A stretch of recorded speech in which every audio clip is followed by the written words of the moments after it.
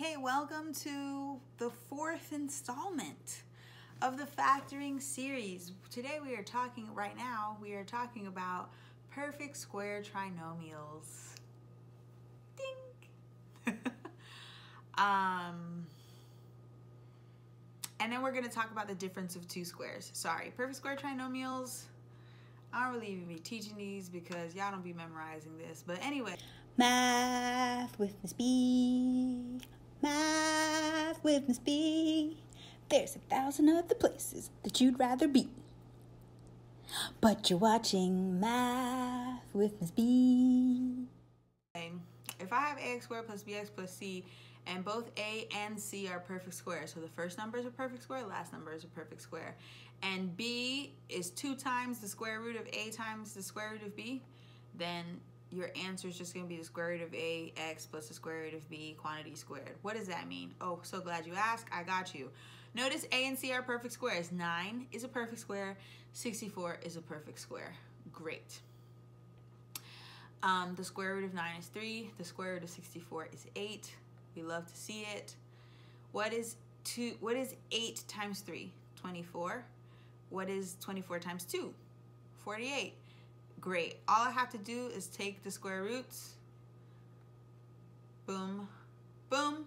3 in the front because the 9 was in the front. And then take the 8 in the back, 8 in the back because the 64 was at the end.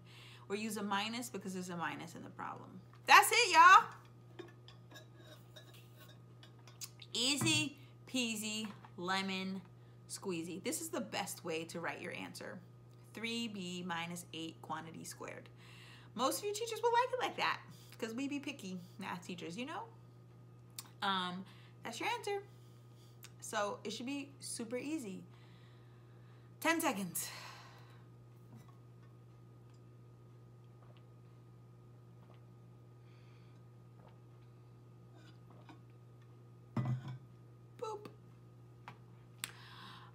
The square root of b squared is b. The square root of 64 is 8. b plus 8 quantity squared. So easy. 10 seconds, go.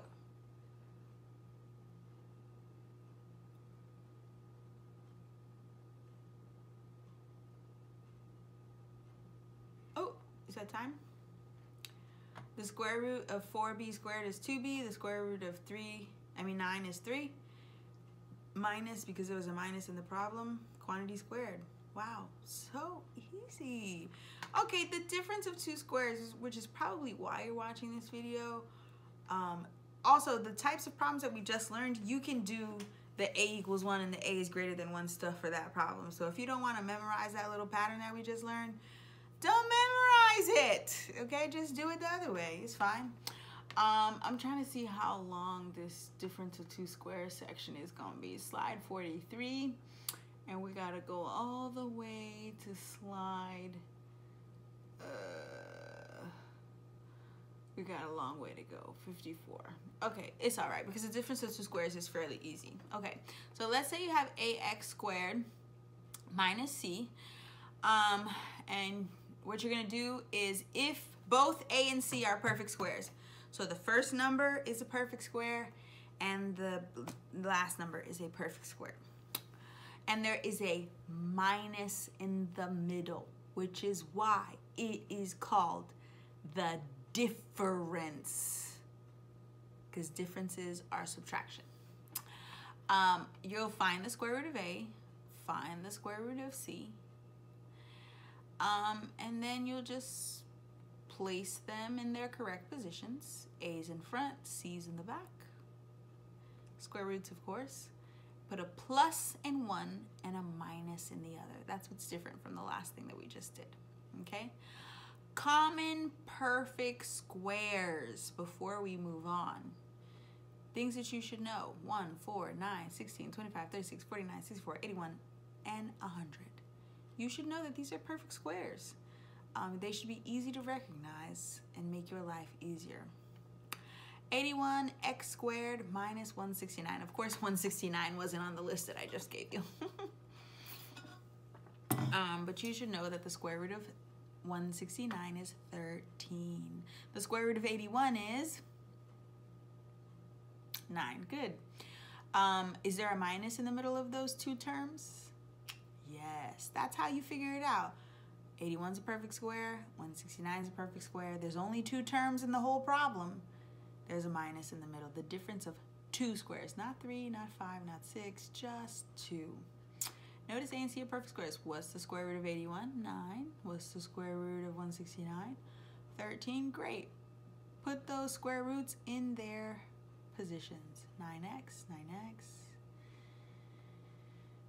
13 and 13. Put a plus in one and a minus in the other. That's it, y'all. Finito. You got this. Okay, 4x squared minus 1. Is 4 a perfect square? Is 1 a perfect square? Good. Notice A and C are perfect squares. Is there a minus in the middle? Yes! So that means I can proceed. Find the square root of 4. Find the square root of 1. Put them in their correct positions.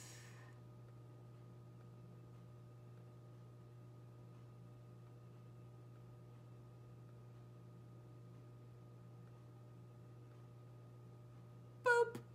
That's my answer. 2x plus 1, 2x minus 1. Put a plus in one, put a minus in the other. That's it. That's it. 10 seconds on the clock. On your mark. Get set. Go. Beat the clock. Time. N minus 10, n plus 10. Yay. On your mark. Get set.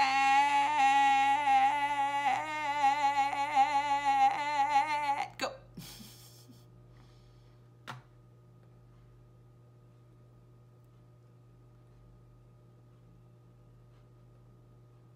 Time. 11n minus 3, 11n plus 3. 121 is 11, 9 is 3. Put a plus in one, put a minus in the other. On your mark, get set, go.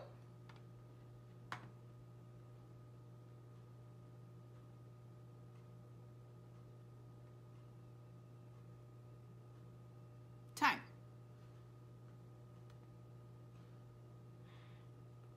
M plus 7, M minus 7. Yes. Okay, last example before we move on to doing GCFs and this. On your mark, get set, go.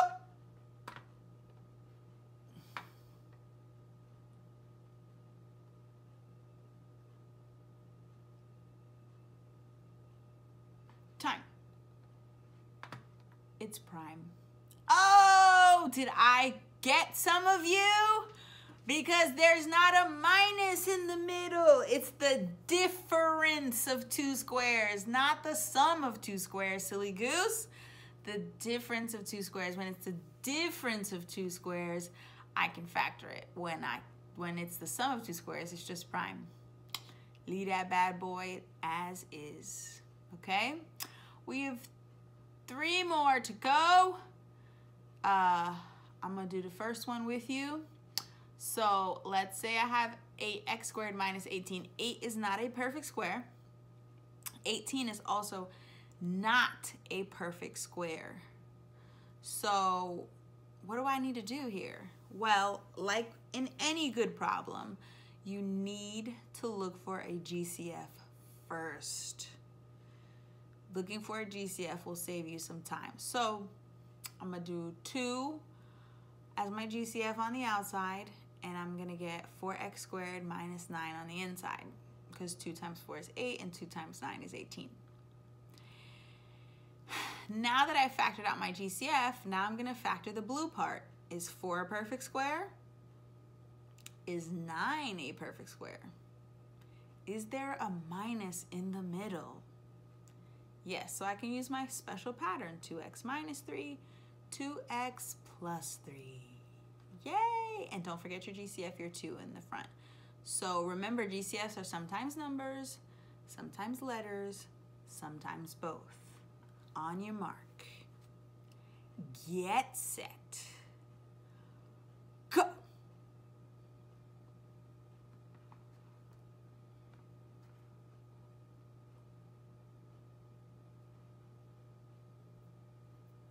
Time.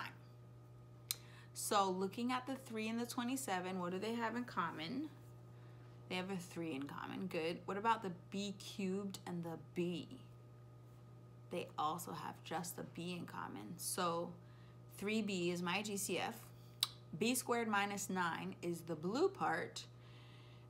Is b squared a perfect square? Yup. Is 9 a perfect square? Yup. Is there a minus in the middle? Sure enough. So b plus 3, b minus 3. Don't forget the 3b in the front. You see how that goes? Okay, last one to try on your own. Make sure you get it right. Remember, GCFs are sometimes letters, sometimes numbers, sometimes both. On your mark. Get ready to rumble. Go!